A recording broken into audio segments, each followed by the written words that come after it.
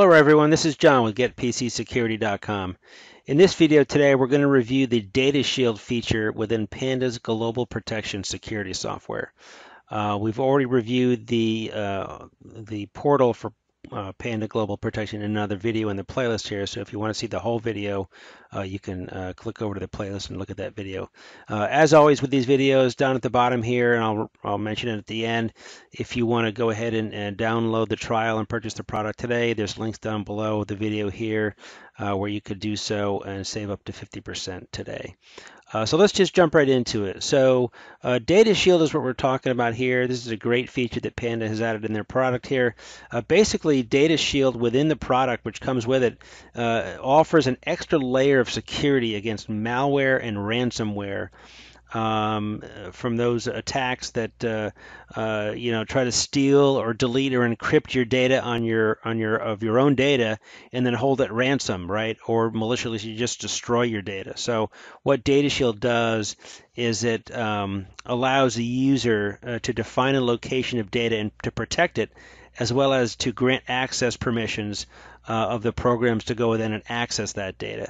So let's take a look at it. So if you know the portal at all, I'll just quickly scroll over here.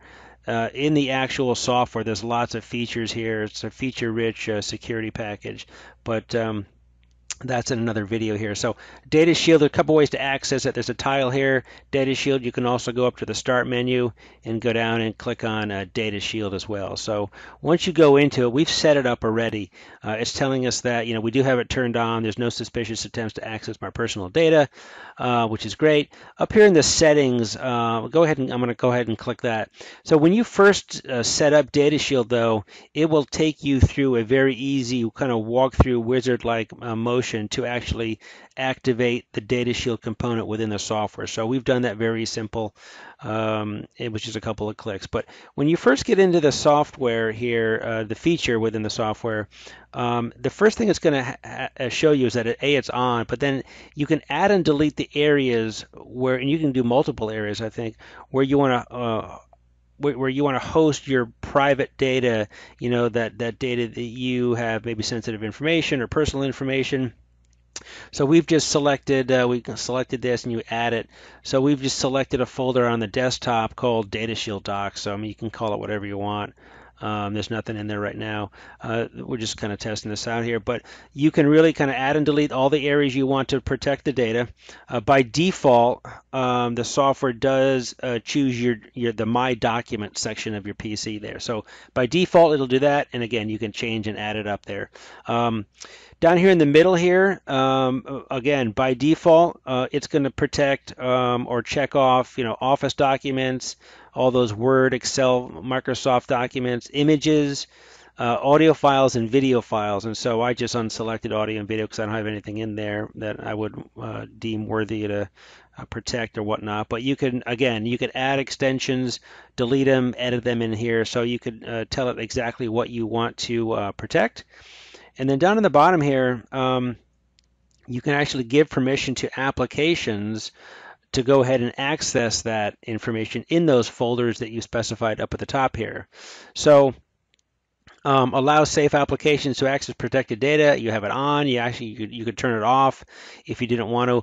By default, Panda has deemed safe applications, and these are the ones, and they've turned them on. So right below that, though, you will also see an item here where it says, when an unknown application, not one of the ones that's known and that you've allowed access to, tries to access your data, either ask you or deny it. So you can kind of choose what the setting there is to do, whether it's going to ask you and have you grant permission, or if it just denies it right off the bat. So again, this is a tremendous feature within Panda's Global Protection. Again, like I said in the beginning, with all the ransomware and malware attacks out there, people stealing data, you've got to protect your data on your PCs, your multiple PCs, because people have multiple PCs these days, and really kind of take care of that data. And protect it. And so Data Shield here for Panda's global protection suite really does the trick here. We love it. And it is certainly a great feature within the software there. So definitely that is one of the feature sets in the products that you definitely want to load and install and use when you buy this product. So again, folks, that wraps up the short video today on Data Shield from Panda's Global Protection that's included in that suite. Again, down at the bottom here below the videos, you can click on the links down there, start that 30-day money-back guarantee, that free trial if you want to, or just go down and purchase the product. There are discounts there of up to 50% on the product today. Again, please subscribe to our channel by clicking on the red virus symbol there in the upper left-hand corner of the video there at the end. If you've enjoyed the video, please give us a thumbs up, and please check out our other videos in the playlists where we walk through and review other security vendor software packages for both consumers and small businesses. And that's it, folks. So this is, again, John with GetPCSecurity.com. Stay safe, and thanks for watching the video today.